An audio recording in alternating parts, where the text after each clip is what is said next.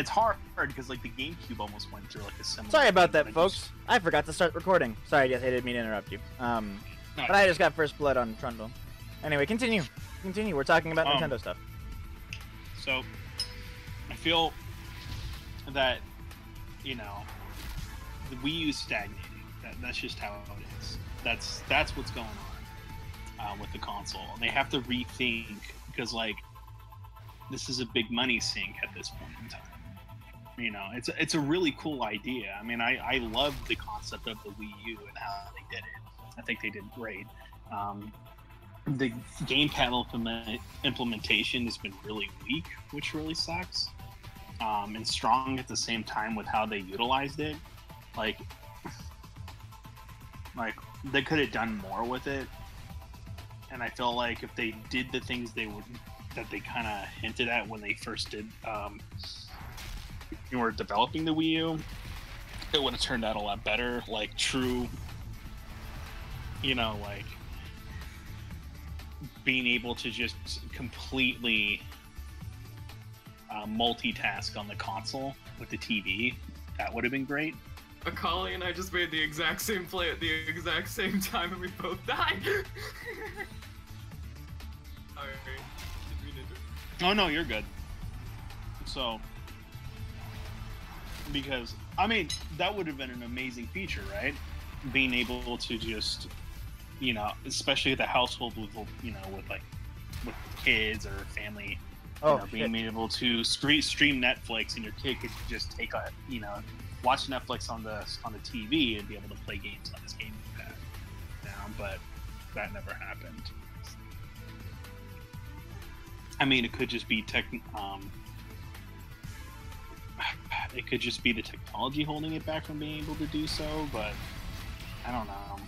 I feel like there's just a lot of wasted potential with the Wii U. Oh yeah. And that really sucks. But, you know, Nintendo has a track record for that, though. Yep. I mean, and they've done crash and burn a few times. I mean, everyone will know about the Virtual Boy, you know, like, well, I guess not yes and no. They'll know because the Virtual Boy bombed so hard, it was just on the market for such a brief period of time and just didn't have a chance. I mean, who wants to look at the color red all day? No one. Hey, red's my favorite color, buddy. All right. Fuck you, Peter. You don't count. Alright, you son of a bitch! But it kind of sucks. But it's interesting because, you know, ever since the passing of Satoru Iwata, you know, that in the new president took hold of the company, it'll be kind of interesting to see what his direction is gonna, you know, where he's gonna take the company from here, what he's gonna do to try to, you know, to save face. Because I mean, I'm just, Nintendo has a solid marketing platform, but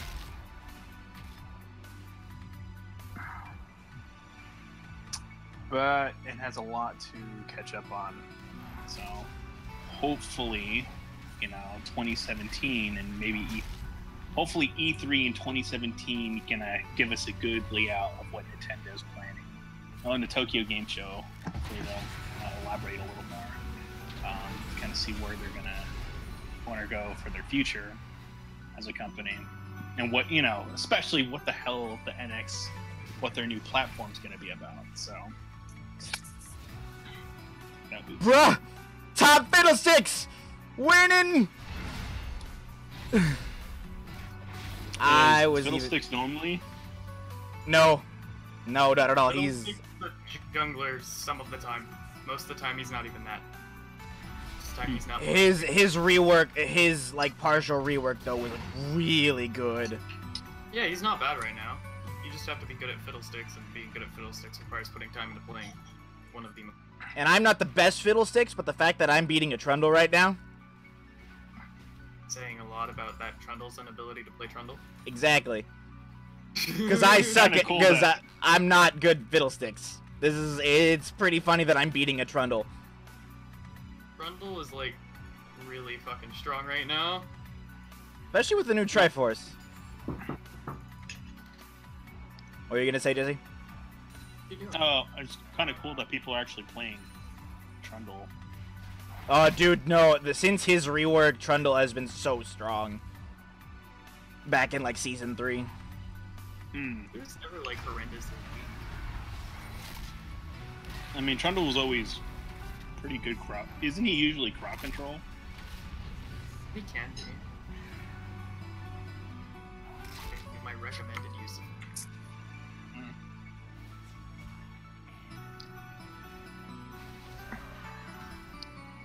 He just jumps on a tank and chops down carries them.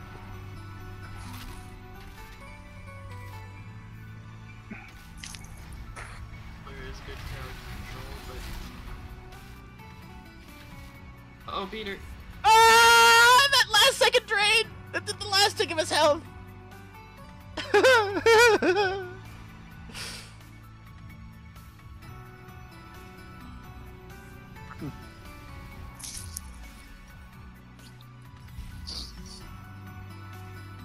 Oh my god, I can't believe this is happening. Shit. Watching your collie die may be up there in, like, my... No, so, you remember, do you remember Fiddlesticks' old passive, Jesse? No. It said Dread.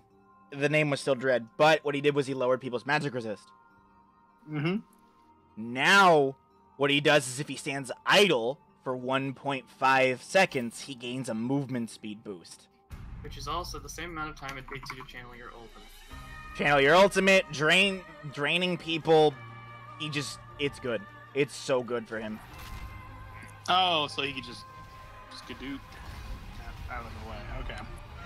Don't skedaddle. Ult's out of the way.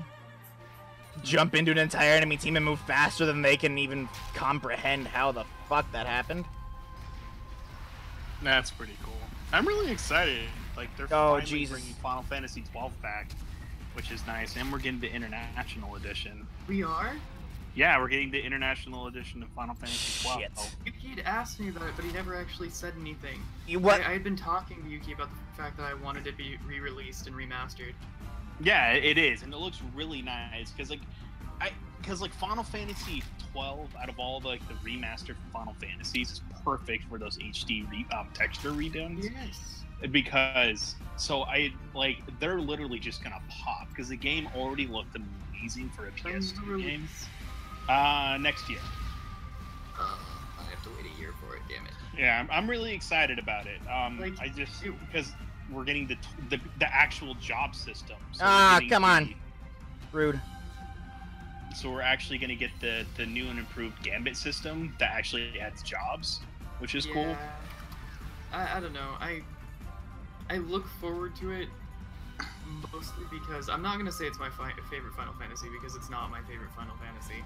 It's one of my favorite Final Fantasy games. I think it's a shitty Final Fantasy. Well, I like the story for the most part. It kind of derails a little bit towards the end, but there's Final Fantasy VIII, and that turned into a Korean soap opera so fast. It was horrifying. It's not a fucking Final Fantasy. But that's one of Max's favorites. Well, the thing is that they tried a different battle system, and I felt like they really took Final Fantasy XI and just kind of rolled with it a little bit and added its own it took Final Fantasy XI's battle system and implemented an active time battle system. Ocean Drake! Which was interesting. But, I think it worked for what it was. And I think it was definitely an interesting derailment for the Final Fantasy series. It had perhaps my least favorite main character out of any Final Fantasy. Vaughn isn't even the main character, though. But you play as Vaughn in the towns, but we all know he isn't the main character. Okay. Wow! Really? The main character doesn't make him the main fucking character. No, that's not what I'm saying, though. What I'm saying is, the game heavily focuses on Balthier, Queen Osh, and what is his name?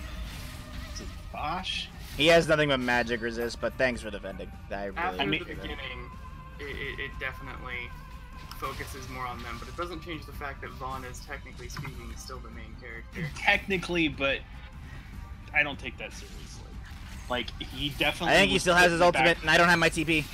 He was put in the back seat, like, a few hours into the game, like, okay.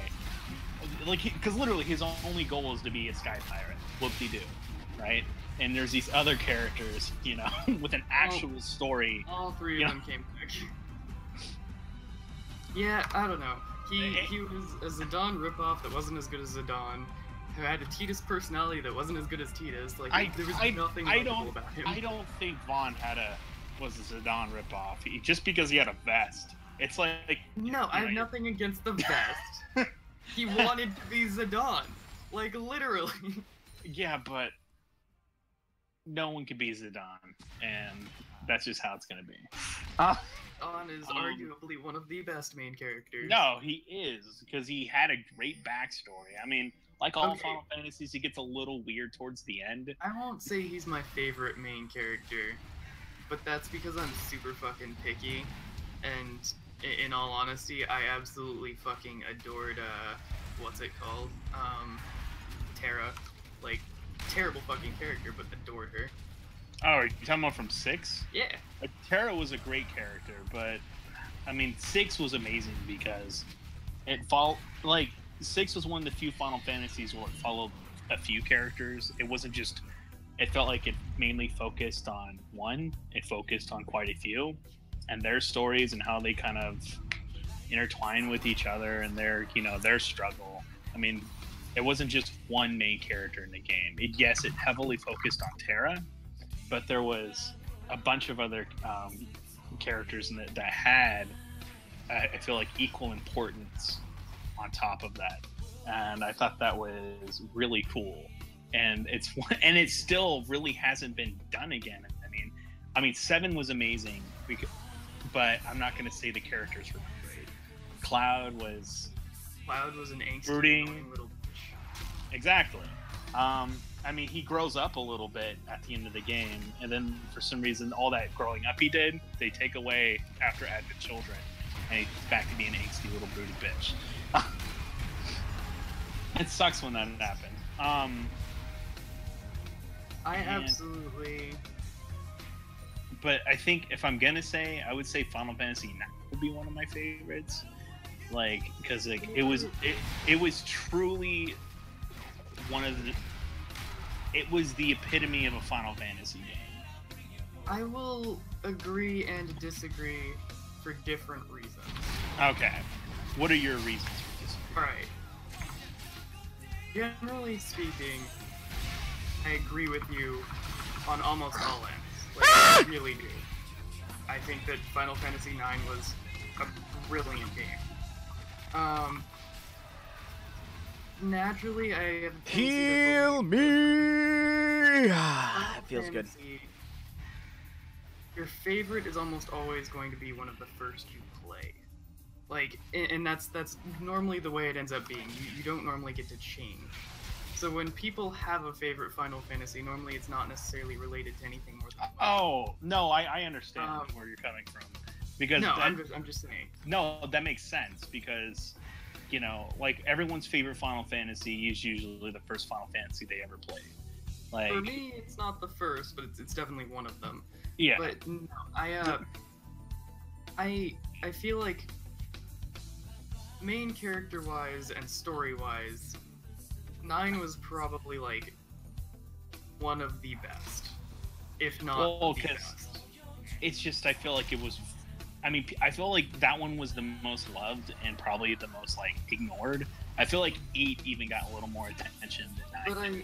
But I felt like... I feel it's more underappreciated, which kind of sucks. 9 was not underappreciated by any... I promise you. 9 is a community favorite. It's effectively the favorite of most But that's not what I'm saying. Like, community favorite, that's understandable, because, like, that's within the Final Fantasy fan community. But I'm talking about general sales. That's what sucks. By like a mile. And that's what I mean, because it didn't get to like most of the 7 did. It got to a lot of new people. It brought new RPG fans, you know. And then 9 was after, you know, Akali was just up here after the after the fact. A lot of the things that people cared about in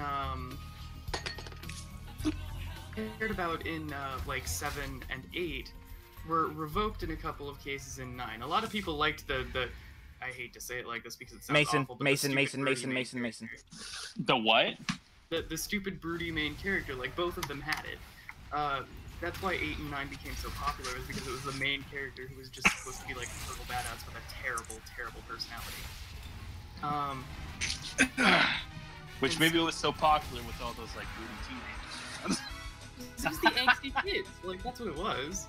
Well, but, yeah, and they were actually a lot more relatable, especially for the audience for those times, you know. Yeah.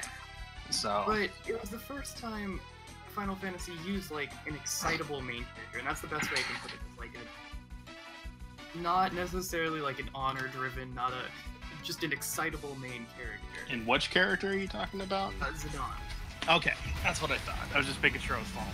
They then reused that character more often than they used the broody character afterwards. Like, it wasn't until, you know, Lightning that we went back to the broody angst. You mean Lady Cloud? Hey, I actually love Lightning's character in the first 2, and then can't fucking stand what they did to her in Lightning Returns. Well, I just really didn't like, I like the art style, the art direction of the games. I mean, Tetsuo Nomura is a really good.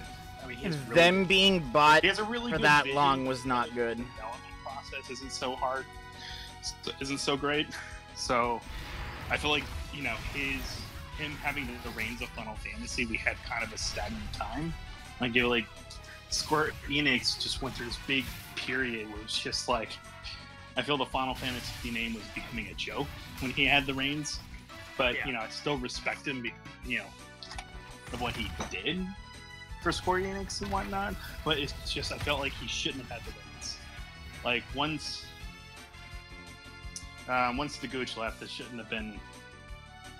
It should have been someone else, like maybe another senior director. But I mean, it was a good. I think he did have some ups and downs, but I think for the most part, it was not good for the company. Yeah, it's just it kind of, because people were like, "Wow, this company is oh god, it just wasn't a great period of time." I understand. And I like where they're going through now. I mean, they're really revamping themselves, like seeing the big changes that they're going through. Like with 14, I mean, normally I felt like they just would have dumped it off. They're like, all right, it is what it is, but they didn't. They totally redid the game from the ground up. I'm looking forward to 15 because I want to see what they redo with it. Yeah, because 15 has been in the works since 2006. And, hanky. Oh my god. Ass. And I want to see what they're gonna do with that game. A game that we've seen since, at the same time 13 was announced. So it's going to be really cool to see where I mean, so far their marketing campaign is amazing. I like how they're giving us a bunch of little tastes here and there, like the anime that's out right now. I think the second episode's due in June. Oh, and then and that movie that's coming out for 15 as well. I mean, I don't know. I'm uncomfortable with certain things they have done, most definitely. But I've found light in effectively everything they've put out. If that made sense. No, it makes sense. There's always, like I said, there was ups and downs. But for the most part, it wasn't great. But there was, there's always a light somewhere. There's always some shining title here or there. Or even their bad games, like Dirge of Cerberus. I found things to like in that. Dude, I love the Dirge of Cerberus. Are you kidding me? Well, I love... No. Let me finish with that game. I played the crap out of it. I loved it. Oh my god, it's an AP Rengar! It's just... It went... It's like I said, it's a lot of their endgame stuff. That, I feel like, wow, why did you do that? Yeah. My biggest thing was the Alright, 13-2, I saw the end coming, ages before I got there. It was one of those things where it was kind of, I don't know, I had made a guess on it. 13-2 is actually up there in my favorite Final Fantasy games, and a lot of people think that's weird, but... Oh, no, because, like, I heard 13-2 did everything that 13 should have been. Like, yeah, 13 was not story. interactable. Well, that's just the thing. It's also gameplay-wise that 13 was not... Nothing was interactable. It was like, go walk down this line. Every once in a while, there's someone you can click and talk to. And then 30 hours into the game, you finally get into an open world area that's still go to point A to point B. Well, oh yeah, that's that not was even what open I was world. going to say about 9 that I had forgotten. Okay. The interactable world and being able to go from place to place on the world map had been done, 5 or 6 times before that in Final Fantasy, but I feel like was actually worse in 9 than it was in 7 and 8 in particular. Like, really? I felt like it was just as interactive. I loved 7's environment, and that was one of my favorite 7 things. was cool because it had a lot of story element that you did with them, which... Okay, thanks, Graves. Just walk in and take the farm. 9 didn't really appreciate do that. It was more of like, you could... There was a lot to explore, and but you didn't really know where to go. And watch it. There was a lot of hidden things in the game that were really cool. Like the friendly monsters, getting to the secret boss and all those other interesting things. But 7 did the overworld map great. He did such a great job. Its level of interactivity was by far one of the best done in the Final Fantasy. Out of all I don't know. I just... It's a personal belief. Okay, that was an amazing call. You've got to be kidding me! No? Oh my god. How did that not... Rengar lived with like 15 HP, and Deathfire Touch didn't kill him. Yeah. But anyways, no, 9 felt, kind of like a graphical backstep. I'm not gonna lie. Really? I feel like as far as they the made the graphics, cutscenes gorgeous, but compared to 8, it felt like they hardly made any changes, if not less. Well, I don't know.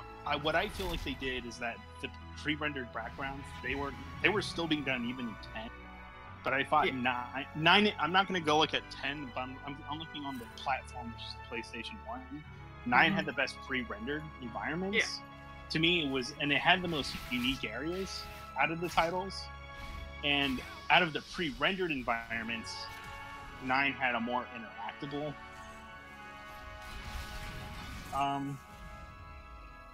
take to it, which was cool. 7 did it better, but 9 I feel like it had more high quality environments. Hey, I got it. I thought it was much more done. I felt like the graphics were like, they tried, the texture quality was so high, I felt like there was too much slowdown with the battle system. Yeah, it was definitely the slowest Final Fantasy. Yeah. I just felt like they could have made so much more out of it because of what they had done before, and they just didn't. Which is my biggest problem. You just told them. Well, but my thing is that I feel like something Square tends to do is that, like, they try to do something new in the game, and like what you liked, they don't bring into the next one, which they should. Especially some no-brainer stuff like 7's interactivity with the entire game. It didn't really take it to the next game, and when it did, it didn't do it the way 7 did. 9 didn't do it the way 8 did, which is kind of like, it's like, gosh damn it. I feel like there were certain things that certain games did the best, and that's kind of what it comes down to. I felt like the world setup in general in 7 was probably my favorite. Well, 9 had my favorite. Oh no, go ahead. Yeah, I don't know. 9 had like my favorite general. I don't know. Generally speaking, it was arguably the best game, just overall. And like, had the best level up system. I don't know why they took away the grid. The grid was fucking what? I'll great. definitely because it added so much like literally. I came up here for the farm, Mason. You could is the first Final Damn it. Fantasy where you could truly max out your characters.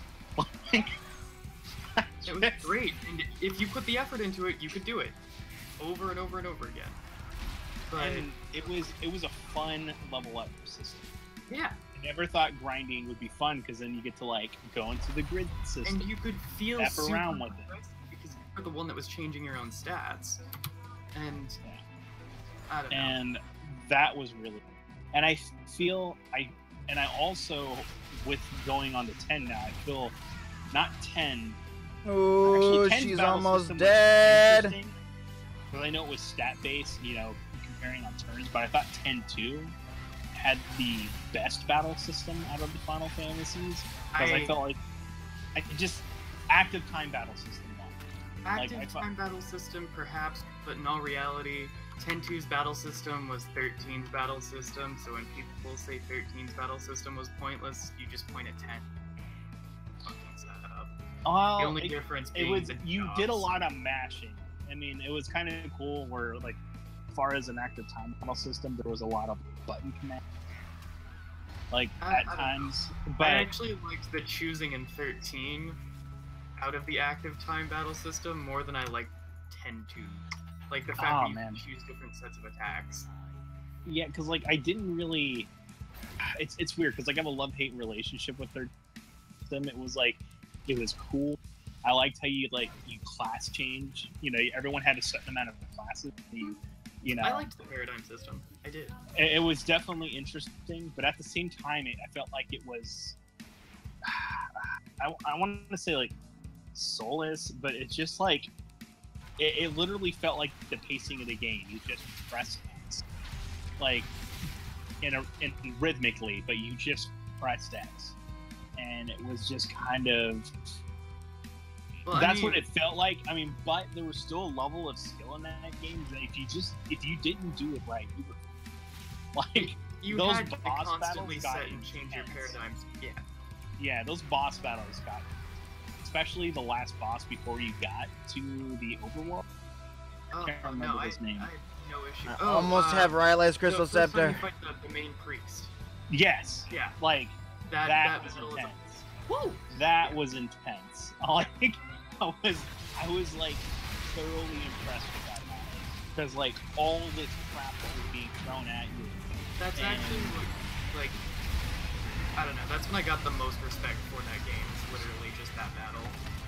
Because it was just so intense. Like, and the way how we operated, how it's elemental, and stats would just change throughout the whole battle, and you would have to adjust to it, or you were dead in the turn.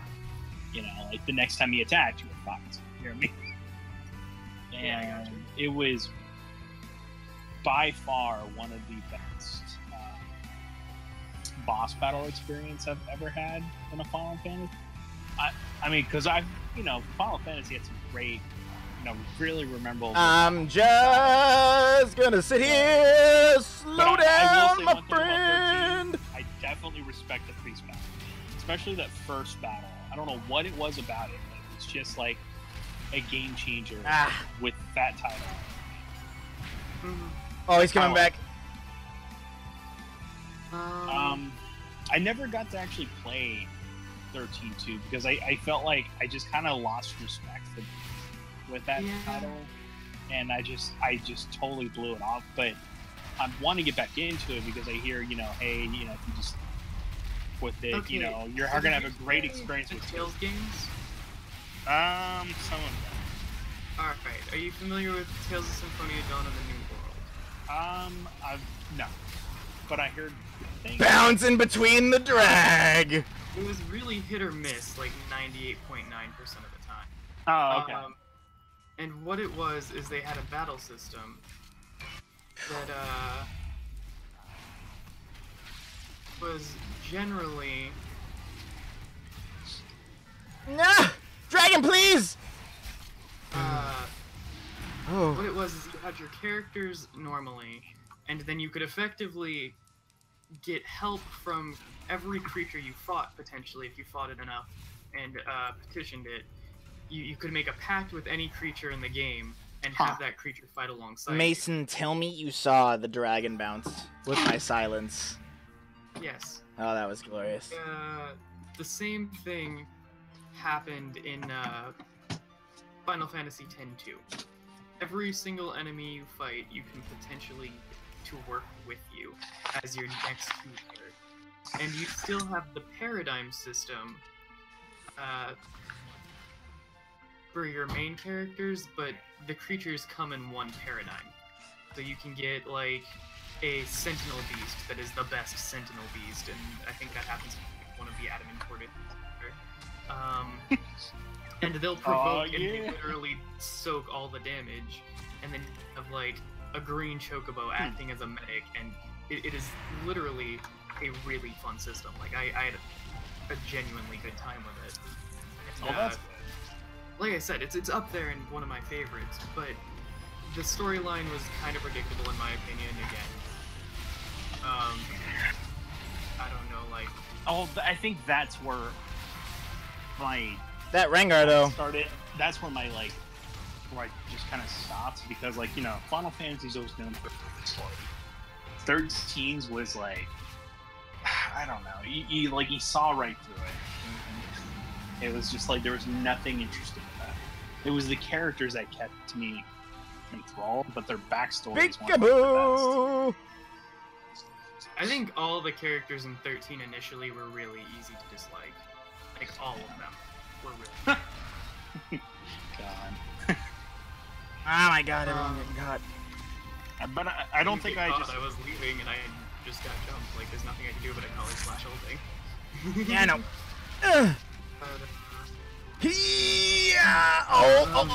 My favorite No, game take a fear. is actually... Even Fucking crows! Oh shit! Oh shit! And oddly enough, it's because I didn't actually predict the story. Wait, what was the title? Because you 10. totally... Oh, 10. Yes. I didn't actually like Tidus for the longest time. I thought he was like the most dislikable character. Because he was like a surfer dude? Just like a whiny surfer? He was a whiny little bitch. Like, that's all there was to it. Like... he was such a baby throughout the game, but he manned up towards the halfway. I didn't care about the man up. Like, I didn't care if he manned up.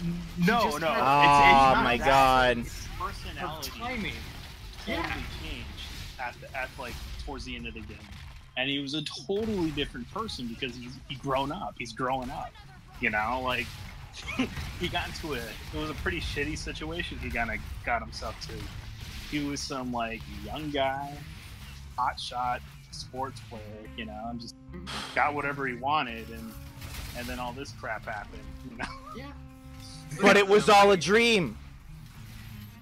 That's what I did. I did not expect it to go the way it did. I thought for sure, like I figured we'd end up killing Sin. Like that was from the start. I was like, okay, we are not going to go through this stupid ritual shit. We're gonna kill this motherfucker. And like I knew it from the start. But as things went on, I was like, okay, Sin's his daddy, that's great. We keep going on. I'm like, okay, now there's gonna be a daddy-son showdown. This is gonna be entertaining. You know, like I'm watching and I'm looking forward to this. And you know, throws my ass for a loop. Everything's convoluted, and Yevon is the problem, not Sin, and kill Unalesca, and I'm like, okay, I'm lost now. Okay, we'll just see where this goes. And a lot of people claimed it was super linear in storyline, and it is. I mean, it is. There's plenty of interactions on the world, just not as many as they could have made. That felt a little bit. And that was the sad part about it. I adored getting the ultimate weapons though. Like adored it. That was so much fun. Like the discovery find, like that was my favorite. Oh, you're dumb. Because like 9, we just kind of clicked. You know, they were in weird areas. 7 kind of did the same thing. Sometimes you had to do certain, like, just click on the right place or have the right item at the right time. Who dat? And then 8 was weird. But 10 definitely the funnest. Was definitely the funnest game for the ultimate weapons. But I don't know. And the ultimate weapons were so great, like Waka's Death Ball Doom. No, it was just a ball with a bunch of blades. Like where this, yeah. I remember, like, going back to the very beginning of this conversation. After falling in love with 10 and loving 9 and 7 and 6 and 8 to an extent, I really didn't care for 8 as much as a lot of my friends did. Like I said, 8 turned into a Korean soap opera. Really awkward. Really awkward. Not a Japanese soap opera. Korean soap opera. Oh god, it got so weird. Yeah. And then the story, like all the twists, the way, like, you guys are all you guys were orphans and you have amnesia. You guys just didn't remember until now. Like, oh yeah. Oh yeah. And Sid, I forgot about that. And Sid and the sorceress, they were married, and they still are. and Sid also raised you when you were kids, and so did the sorceress. Yeah. It was. Oh god. It was. So... I played it while I was 7. It was the first Final Fantasy I played, and do you remember, like? Do you remember the first Final Fantasy you played? How old were you? God, I think I was like 8. Okay, imagine trying to comprehend the Korean soap opera at that age. There was no comprehension. It didn't happen. My little brain was like, what the fuck? You know what? I'm just glad it wasn't. Final Fantasy 8 was my first Final Fantasy as well, actually. I think 6 for the Super Nintendo or Final Fantasy 3, but I didn't play it. I just watched my cousins play through it. But my first true one was Final Fantasy Mystic Quest, which isn't even a Final Fantasy. Dude, oh wait, okay, you're right. That was the first Final Fantasy we have 3 Abyssals. I like it. Oh my god. On the game. Like, I heard you liked getting your armor shredded. Yeah, and it wasn't even Final Fantasy. Was the or your Saga magic series. resist. It was pretty awesome. Yeah, those games were hilarious because you had chainsaws and shotguns and laser guns. I just remember having a flail.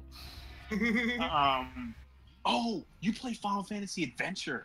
That was that right. Yeah, that's right. but that's the first. That was the first mana game. That was. Yeah, that was really fucking weird. I like. Yeah. You know what's cool though? I had that on the Game Boy. They remade it, which is cool. They did? Yeah, they remade it. It's a fully fledged 3D game. Correct. It's on iOS, but hopefully at some point they'll have a PC. Alright, Rengar killed our support, but we just got their jungler. Which would be nice. She died anyway. Hey Kai, did you know Final Fantasy 9? It was probably a while back ago, but that got re-released. Bump! You haven't gotten it right. Wasn't there an HD remake for it? Yeah, that's kind of, but or a semi-HD rebuild. Yes, kind of. That's what I was kind of. It was like, the textures look much better, and they finally have like the tweaks that you kind of like the speed up of the battle system because 9 didn't have the fastest battle. God, that ain't hard. 9's battle system got painfully. I got a little impatient sometimes.